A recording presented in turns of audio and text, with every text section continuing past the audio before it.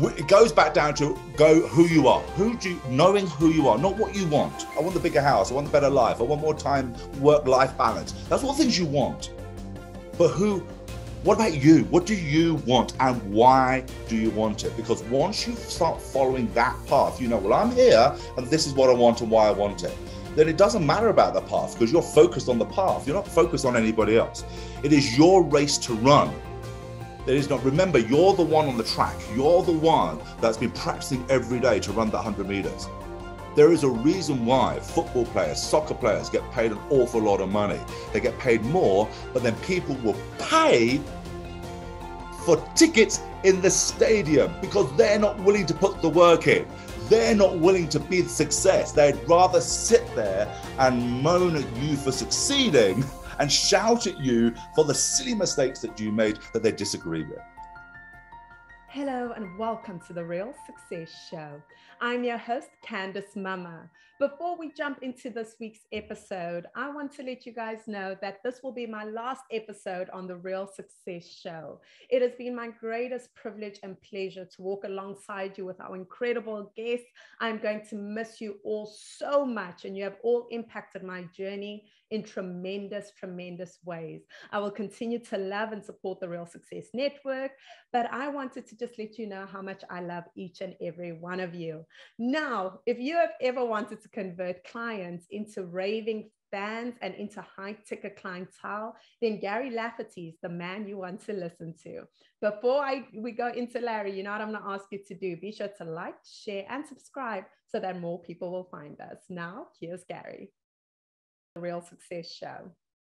I'm happy to be here. It's great. Yeah, Gary, I want to know, the question I start all my guests off with is, how do you define yourself? I define myself as a presentation and sales mentor. And I just love working with entrepreneurs, coaches, and consultants to help them build and scale the business that they really deserve. And I feel a lot of people are running businesses or want to run businesses, but they're just not reaching the scale they deserve, but using two main things, and that is their passion and the power of their voice, both of which most entrepreneurs have an abundance of. And by using their passion and the power of their voice to build more sales and convert more clients, I just love being able to do that and help people do that. I love that, Gary. And I mean, no one grows up saying like, I want to help people, scale their businesses. So I want to know, what led you to this point? Well, it started off when I first started doing. That's a really good question, because I used to run a real estate business when I lived in the UK in London. And in the late 90s, I was listening to personal development tapes. The tapes used to stick in the car, and it used to get wound up. And then we were saying today, if you get a pencil out, you've got to twist it around so it all fits again, and then you put it back in. So a 20-minute tape would take you 45 minutes to hear because it kept getting jammed in the car. But one of the guys I used to listen to, one of the mentors that I used to listen to was Zig Ziglar. And one phrase that he said to me over and over and over again, which stuck with me, was, you can have anything you want in life as long as you help people get what they want in life. And being in a real estate market at that time was, I'm helping people get their ideal home. I'm helping people move. I'm helping people get that. And then from there, I started teaching my staff that. And from teaching my staff that and building my company, and then going out, and someone asked me once, would you come and speak to our group of entrepreneurs on building their business and improving their sales? And I thought, wow, yeah, I can do that. But just to see a room, I think there was about 50 people in the room at the time, and just to see almost like a weight lifted off their shoulders, I thought, I can do this. Sales isn't that hard, as long as we look at it from the right direction. And just see them think, wow, I can do this. This inspiration, that was the beginning. And that's what I'm going to do. I'm going to help people grow their business so they don't have to live under this bushel, as it were, of thinking, ooh, I hate sales. I love it. And even when you describe it, you come across with so much passion for what you do, which I absolutely adore. And, you referred to Zig Ziglar as one of your mentors, and I love that. I know a lot of people think that the only way I'm going to make it is if Gary himself is walking me step by step on the process, if, Zig Ziglar himself is there holding my hand. But how did you form these relationships with different mentors, ones you knew and ones you didn't? The relationship with mentors started, I think it always starts with one. You're absolutely right. It starts with one and they inspire you. And when they inspire you to take action, I think there's a lot of noise out there in the marketplace. We're being bombarded every single day by this mentor, that guru, this new thing, this almost like this brightly shiny squirrel syndrome that, we've got to be jumping around everywhere. When ultimately, if you do find someone that you connect with, then you almost hang on their every word. And Zig Ziglar was definitely one of those for me. Jay Abraham was another one of those for me. And then there became others and others from there. But it almost like, yes, just sometimes, it's almost like, I call it the IKEA syndrome, is that once you found that mentor, just follow the instructions at least once. Just follow those instructions, follow what they say, step by step, then you can improvise. Then you can bring yourself into it. But just follow it step by step, because they've been there, they've done that, they've done the trenches, they've come out of it, they've got the battle scars. So they're almost doing you a favor that you don't have to do that. You don't have to step on those landmines. Once you've learned how to go from A to B once, then it's just a case of repeating, rinsing, repeating, and growing from there.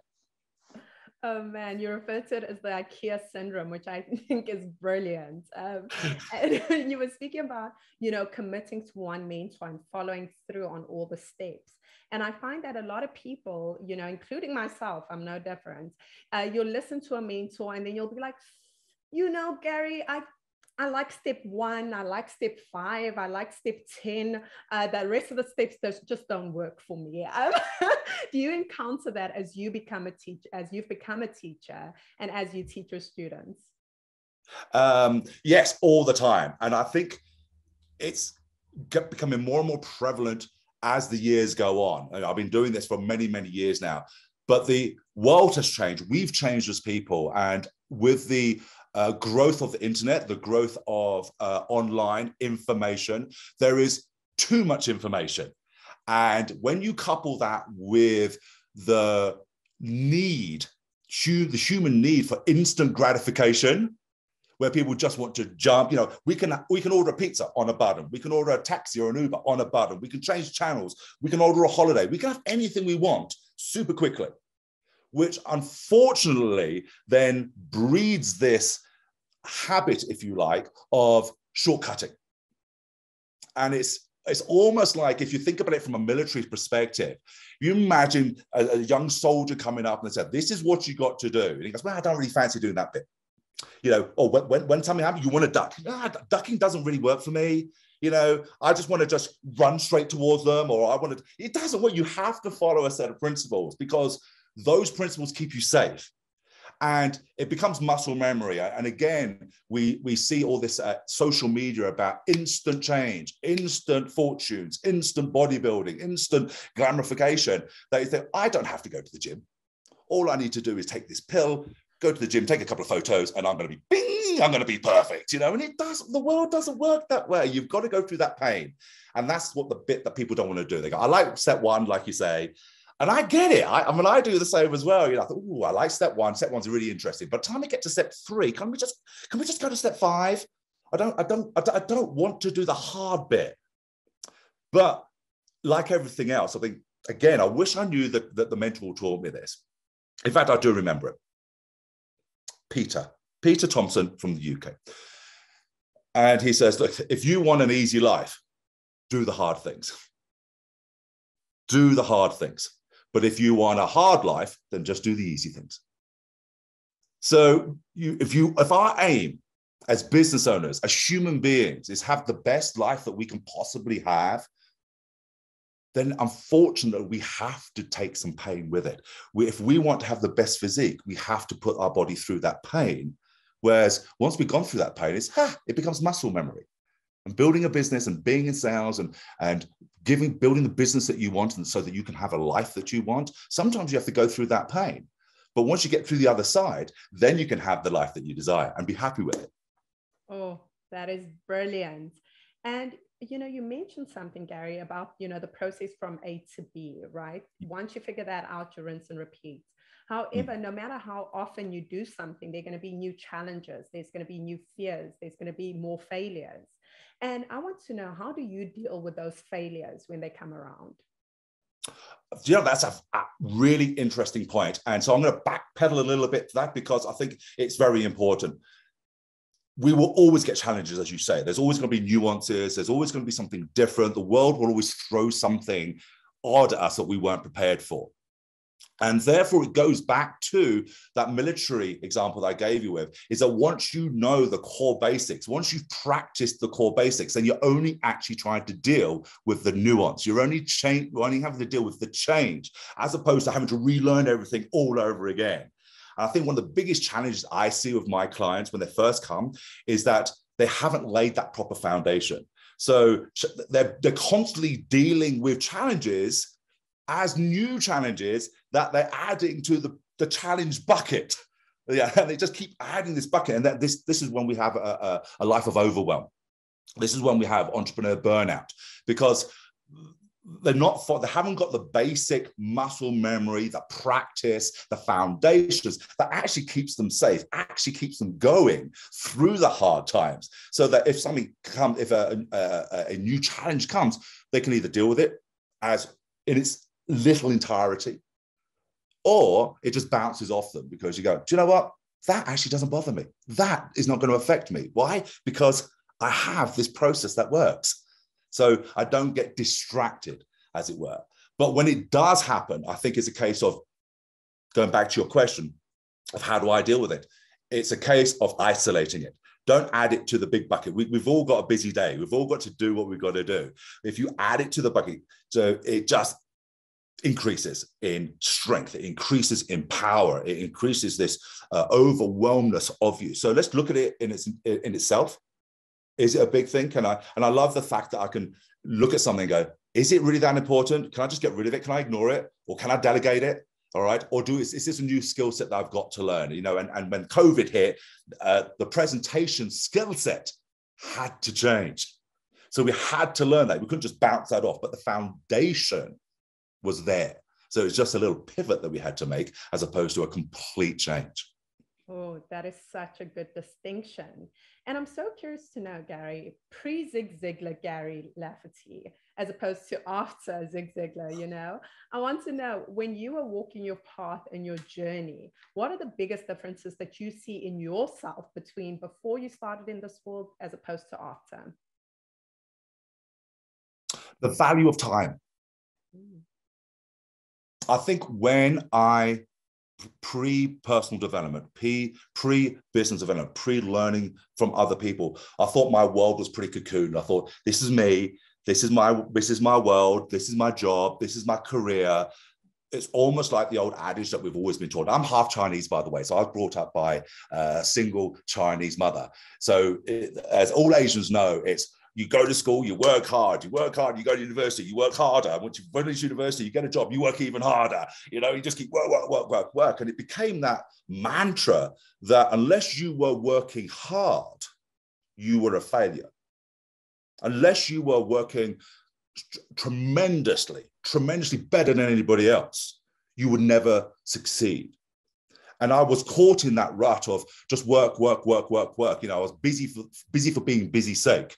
And unfortunately, I was just trying to run around and catch my own tail. You can never catch your own tail. But once I realized that actually that phrase, work smart, not hard. Well, actually, I disagree with that for a little bit, because you've got to work hard first to understand what smart is. You can't just go, I'm working smarter than anybody else, but I'm not going to work hard. It's just going to land with me. Reality comes back and bites you. So yes, it is a case of working hard, but what changed was the fact that actually, if you still work hard, but use a smarter mentality and say, actually, what is the value of my hour? What is the value of my day? What impact do I want to give on the world out there? So how my presentation career came about was the realization that how many more people could I help in one 90-minute, one 60-minute, one day workshop, as opposed to dealing with one person. Therefore, my time was saved, their time was saved, and together we had more time in the world. Because no matter who you are, where you live, male, female, whatever gender, we still only have 24 hours, right? We've only got 24 hours, and the rich don't get any more, the poor don't get any less.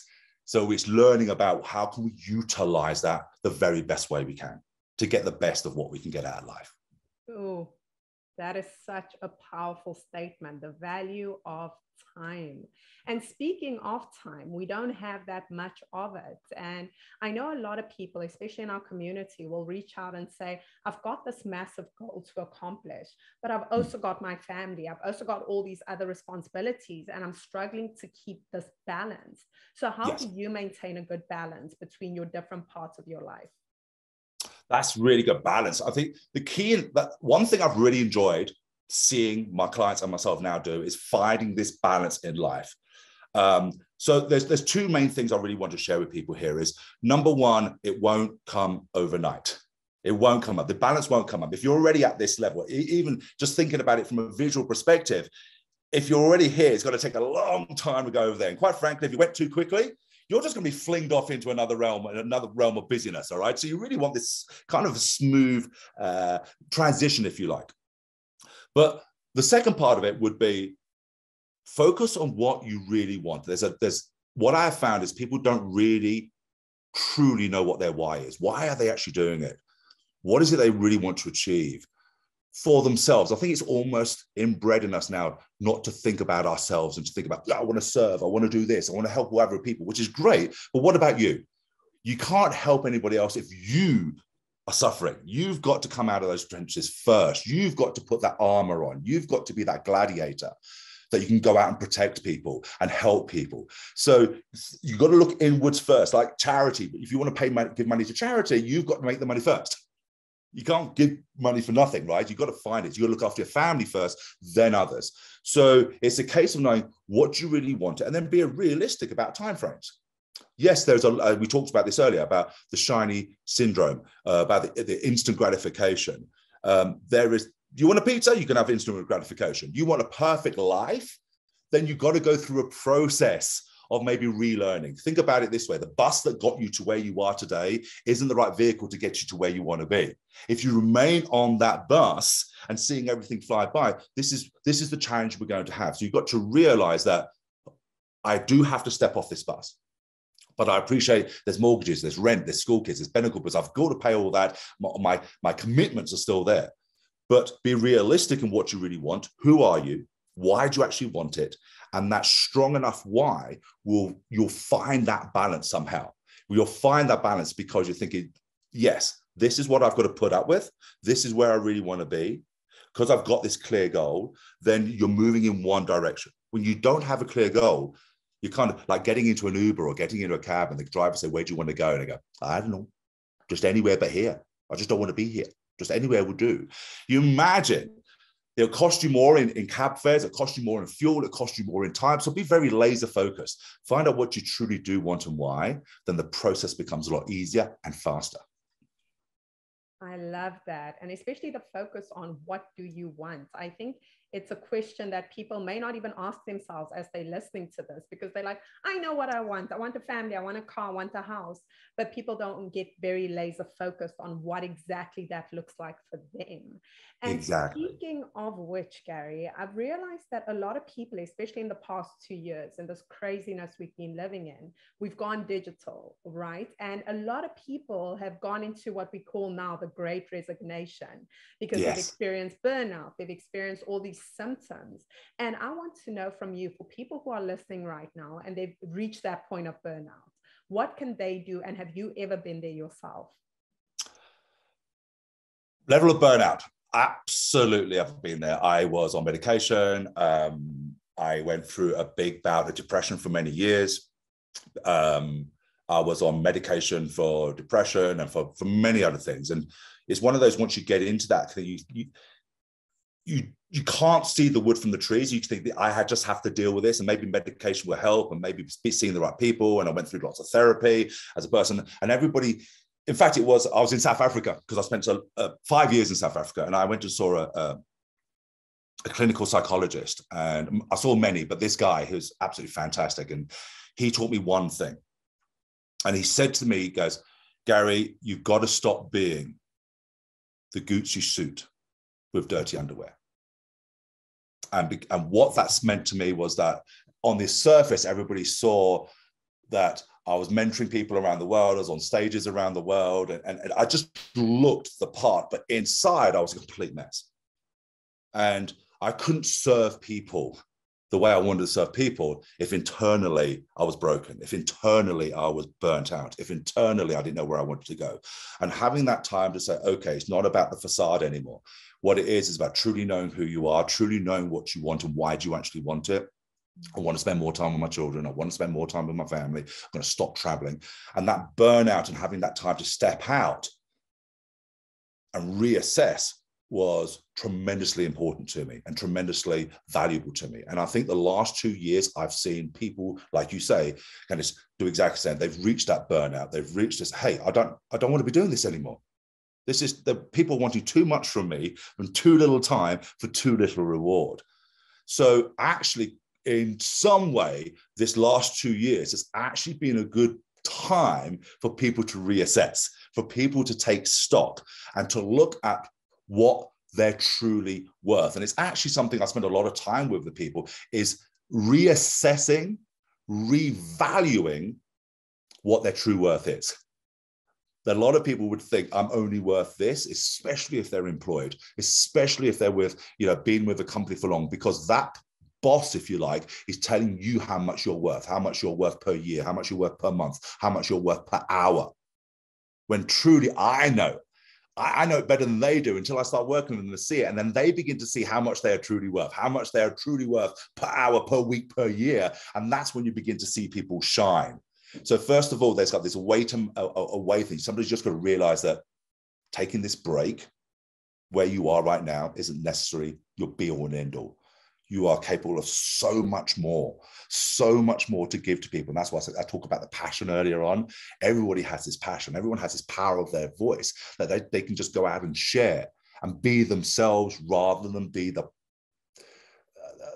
I'm going to sound horrible, but be the puppet for someone else. But everyone, a job is a job and we need to do that. But you still got to be yourself and realize who yourself is.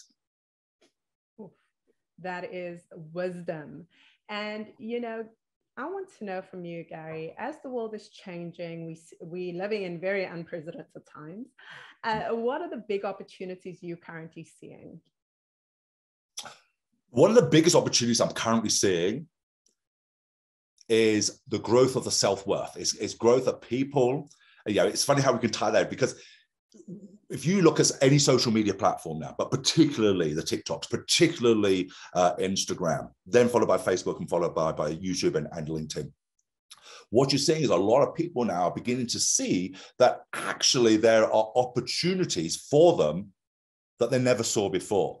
With the rise of, and the ease of cameras and phones and the internet, people can actually say, hey, you take the old adage of how do we build a business? How do we build in sales? We've got to get people to know us, like us, and trust us, all right? We've got to do that. Social media has allowed anyone to be able to do that today. You get online, get to show who you really are. Be yourself. Don't be that Gucci suit with dirty underwear, if you want to rephrase that. Be truly who you are, enjoy who you are, and share it with people, because you are infectious.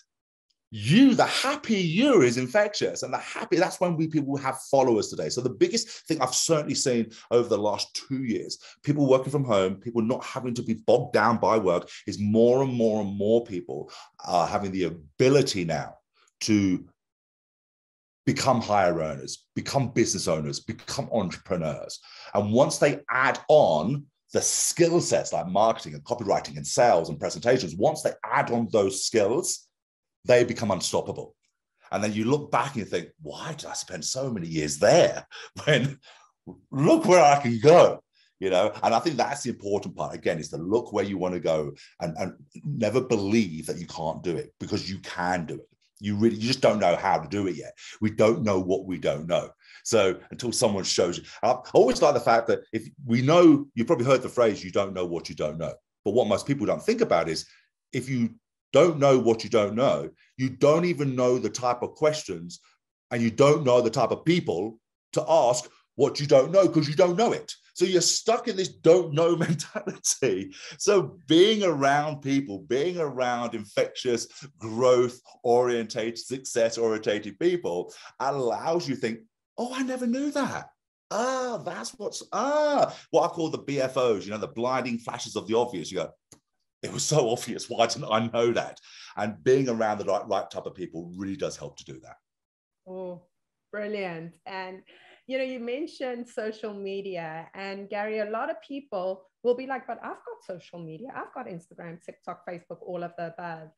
But people don't like my posts, which brings me back to so many people are afraid to put anything out there because they're so afraid of people's response to it. How do you deal with it, and how should people deal with it?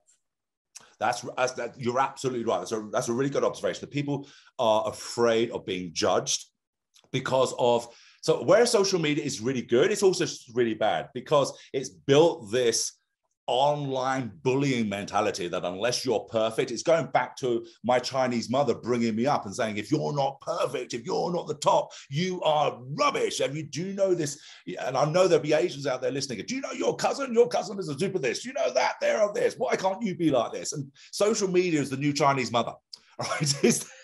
It is. Look how great we are. It goes back down to who you are. Knowing who you are, not what you want. I want the bigger house. I want the better life. I want more time, work-life balance. That's all things you want. But what about you? What do you want and why do you want it? Because once you start following that path, well, I'm here and this is what I want and why I want it. Then it doesn't matter about the path because you're focused on the path. You're not focused on anybody else. It is your race to run. There is not. Remember, you're the one on the track. You're the one that's been practicing every day to run that 100 meters. There is a reason why football players, soccer players get paid an awful lot of money. They get paid more, but then people will pay for tickets in the stadium because they're not willing to put the work in. They're not willing to be the success. They'd rather sit there and moan at you for succeeding and shout at you for the silly mistakes that you made that they disagree with. So once you realize that you are the Olympic runner, you are the soccer player, you are the person running your own race because you know exactly where you are. In soccer and football, you know that you score more goals than the opposition, you win. You know in race, if you're going to run 100 meters, you know where the 100-meter line is. You don't stop at 80 meters. You don't stop at 50 meters and go, nah, I don't think the last 50 meters is worth me because that person over there said that I was running funny. You don't run, you focus on what you want and you focus until that line. And that 100-meter line becomes a 200-meter line. The 200-meter line becomes a 1,000-meter line. 1,000-meter line becomes a 10,000-meter line. And you grow through your strength. But there is this social media fallacy that you have to be great to get going. And it actually is the complete opposite. You just have to get going to be great. And you've got to stop trying to be perfect from the very beginning. Nobody comes out of into this world being perfect at anything. We have to work at it. We have to take on board what we don't know, have the conviction to learn how to do it, then have the conviction to practice it until we get better at it. And then who cares what they say? Then they're the ones cheering you because you actually got there. So that's my take on that. That's brilliant. That should be everyone's outlook. And, leading me from that into what you do, right? You help people sell high ticket pricing on their products. You help them value themselves better. You help them, really put themselves in the market in a way that the market will respond to, but they themselves will get value, like financial value and self-worth out of. What are some of the biggest obstacles you find when people first approach you? One of the very biggest ones is self-belief. A self-belief that I can be who I want to be, because where that comes from is that I don't know where I want to be. I think I know where I want to be. I think I want to be a success. And there's a lot of things out there to say, hey, just write down your goals. How much do you want to earn this year? Oh, I want to earn 100,000. Well, why 100,000? What does 100,000 mean to you? 100,000, and why do you want it? Well, because that seems to be what everyone wants. Earn six figures, earn seven figures. But what does it actually mean to you? And they think, "Ooh, I'm only on 30,000 at the moment. Six figures seems so far away." So they're really putting this mental block in front of them. So sometimes we have to remove and redefine what our goals are.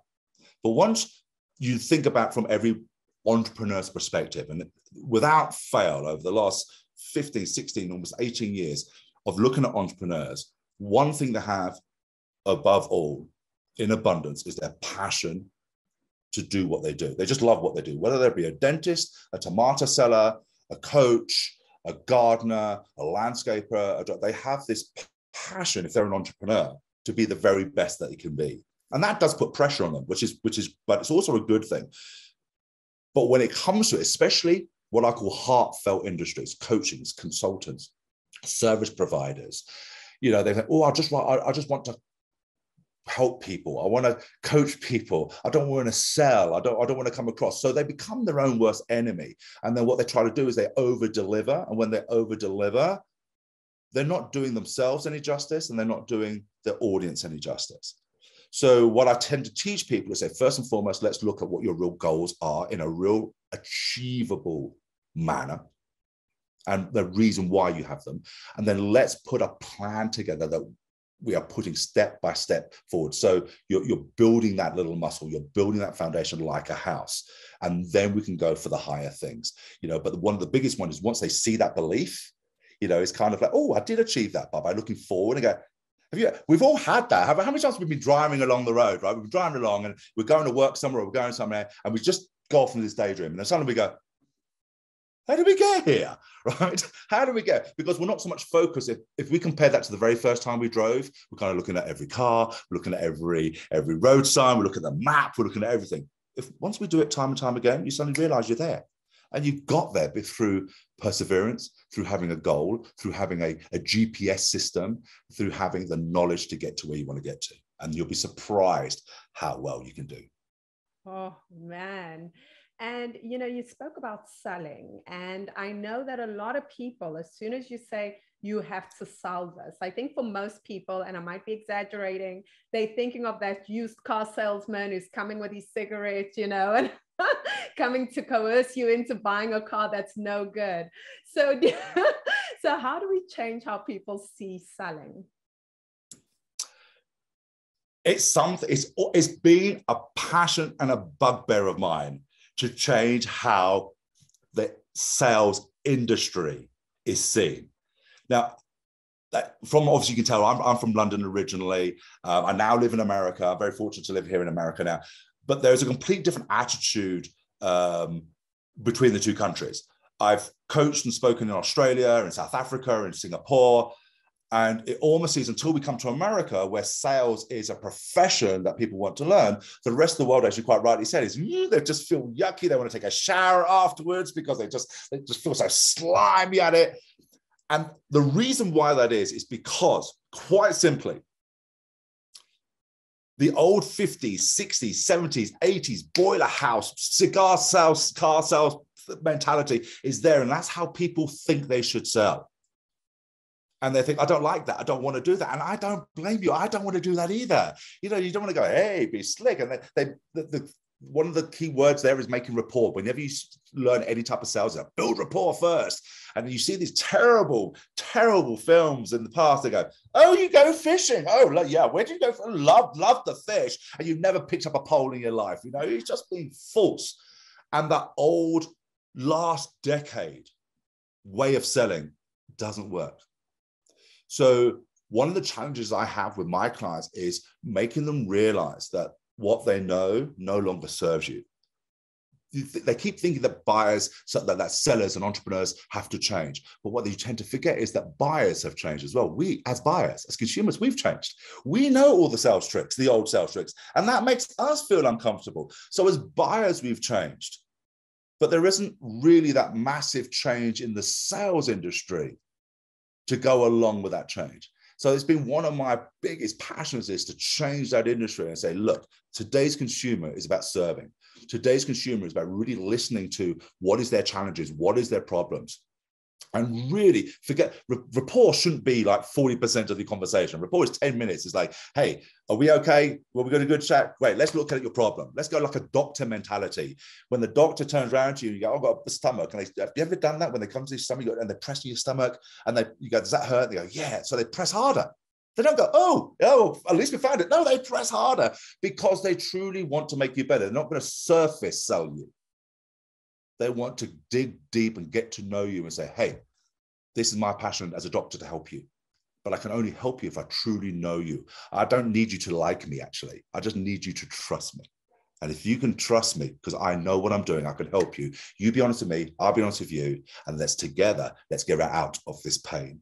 And that is the modern way of selling. That is the modern way of serving people. And not that old car salesperson with a cigar and the big old flary collars. Of course, you can't leave that out.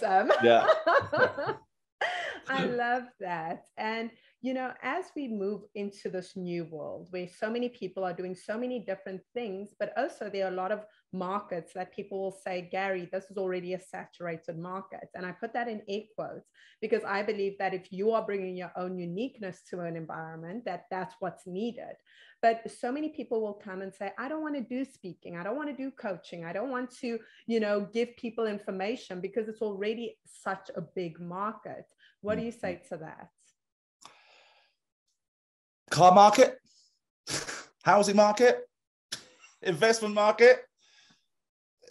Everything is saturated because it's almost like you don't want to be the first anyway, right? You don't want to be the first on the battlefield. You don't want to be the first one going in because that's when you're going to get arrows in your back. You almost want to go where the market already is. And as you quite rightly say, Candice, it's about the differentiation. You know, one of the biggest challenges, let's go back to cars for argument's sake. A Toyota Corolla is a Toyota Corolla. How many Toyota dealers are there?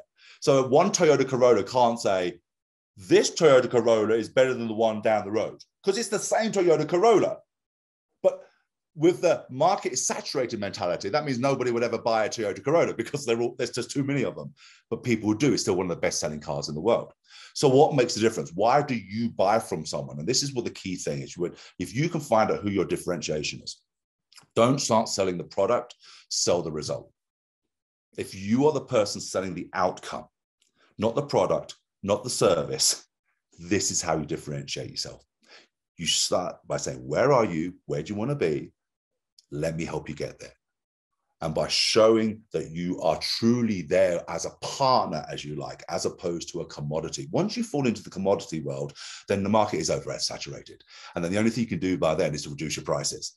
And there's always going to be someone who can charge less than you. Always going to be someone who can charge less than you. So the key is not to become the commodity, but to become the difference.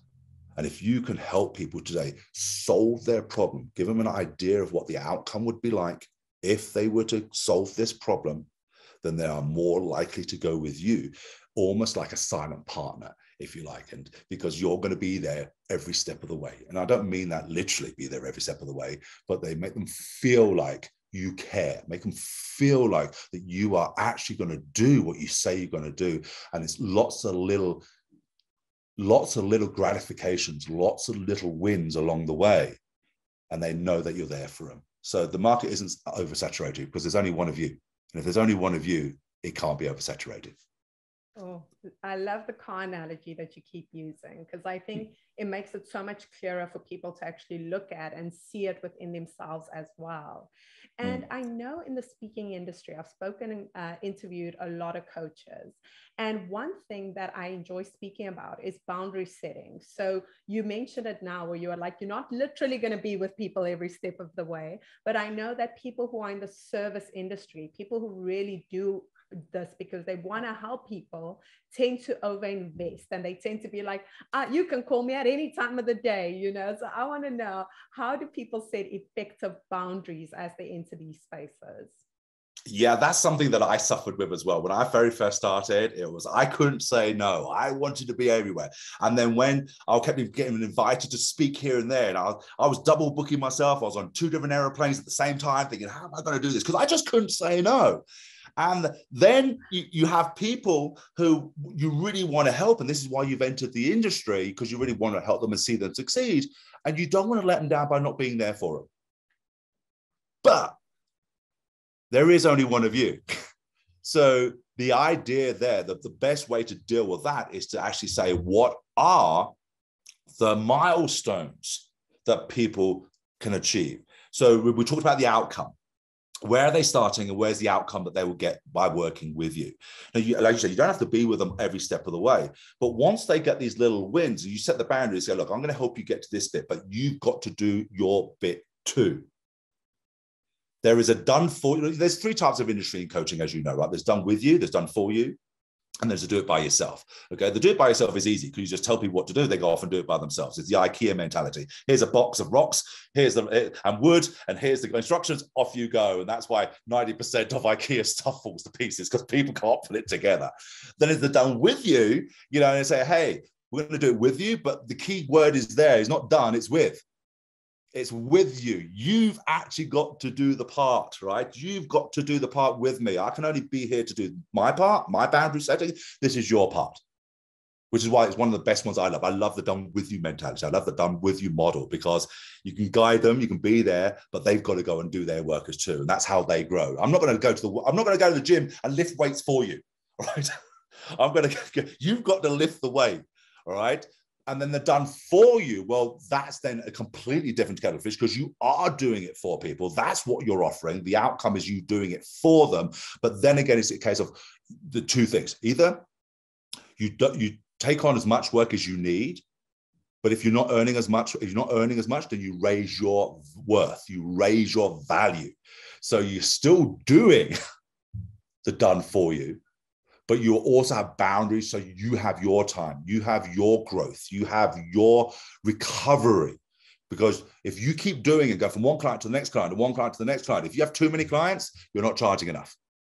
It's a simple fact. Too many clients, you're not charging enough. Raise your prices.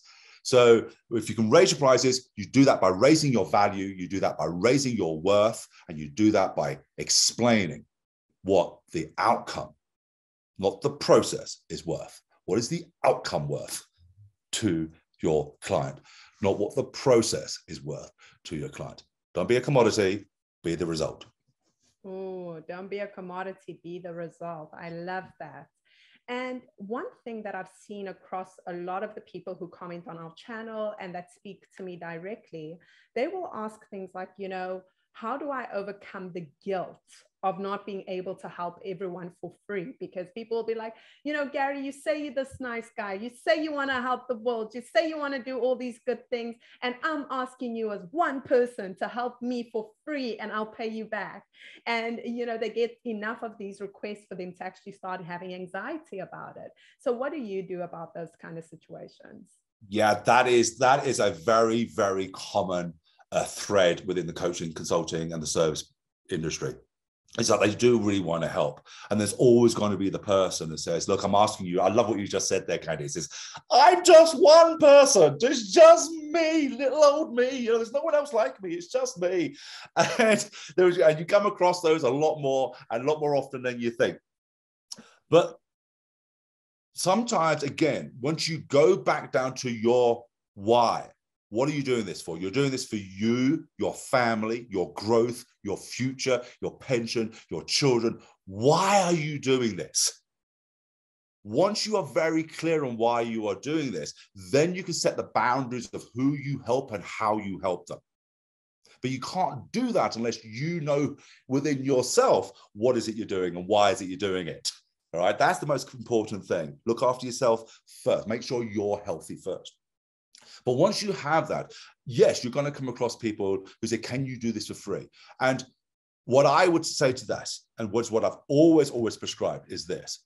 There is so much information out there today. There's a big information glut out there that anybody who wants to know anything can go online now and get information for free. But there lies your challenge.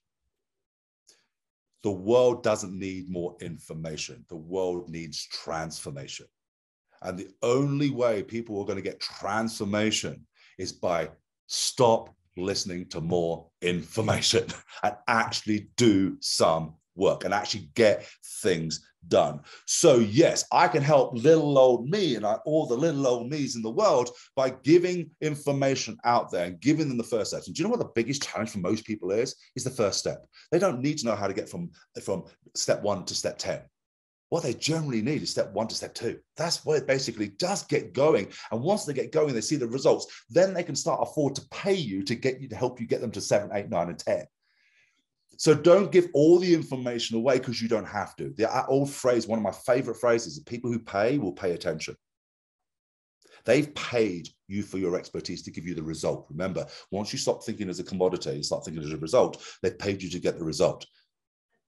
So if you are getting paid the worth of that, they will say, I've paid for that. I've invested. I've got myself invested. I've invested in Gary. I've invested in Candice. I've invested in John. I've invested in Pia.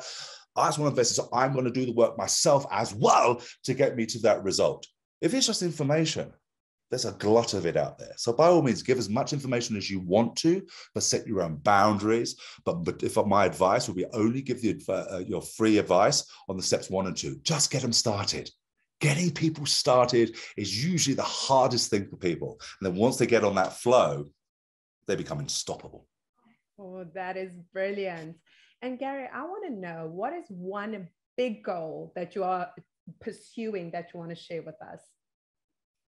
One big goal. I have so many, but there is, I think that the more you get into personal development, the more you listen to yourself, and the more I'm around people who are pushing the boundaries every single day. The masterminds I'm in, when you get surrounded by that, you suddenly think your goal's not big enough. You think, oh, I got a big goal. And then you're sitting there somewhere, you pay 25 grand, 100 grand to be in a mastermind, and they take their goal. You're, ooh, I just suddenly feel like this again. All right. And you suddenly think, but being in that environment thinks, well, I can do that. If they're doing it, I can do it. And one of our biggest goals, and I think it comes down to two things. It comes down to the biggest goal for me personally as Gary-Lafferty, as a human being. And then there's Gary-Lafferty as a human doing. And I think the Gary-Lafferty as a human being is to always be the best example I can be. Lead by the best example. And my biggest goal would always be I don't care if they're the haters out there, as long as I'm making the world a better place every time I do. Right? Everything I do, everything I put there, everything I say, be an example, either to my kids or to my people, is leave the world in a better place and be that better person. That's my Gary-Lafferty being.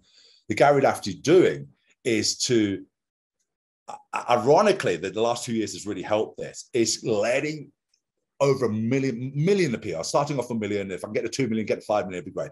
But I'm making 1 million entrepreneurs see the value, their worth, their ability and their growth, and seeing 1 million entrepreneurs around the world. And it doesn't matter. You could be, as I said, you can be a tomato seller, or you could be the world's best consultant out there. It doesn't matter. When you start seeing your own worth, and I want to help you see your own worth, take that limit off, take that cap off off your thing. You can achieve anything you want, because if someone else has done it, you can do it. You just don't know how to do it yet. And it's just helping people find the right way. It's not necessarily with me, but if you find the right path and you're with the right people, you'll be able to achieve it. We are amazing people. We're amazing human beings. Oh, the definition between human being and human doing is so brilliant. And Gary, we are at the end of our interview, but I've got 2 final questions for you. The first one is, what is real success to you? Real success to me is doing what you want, when you want. Like Tony Robbins says, it's doing what you want, when you want. Be able to do it without restrictions, but having the self-control to make sure that you're staying on path. And the path can change every day, but real success means you have the choice. I'm a great believer in that the more choices you have in life, the better you can be. The lack of choice in life is the one that restricts you. So real success is being able to do what you want, when you want. And that basically boils down to choice. Build a life that gives you choices, as opposed to build your life that gives you restrictions. Because once you have choices, anything is possible. Oh, choices. And the final question for you, Gary-Lafferty, is, what is something about you that we will not find on Google?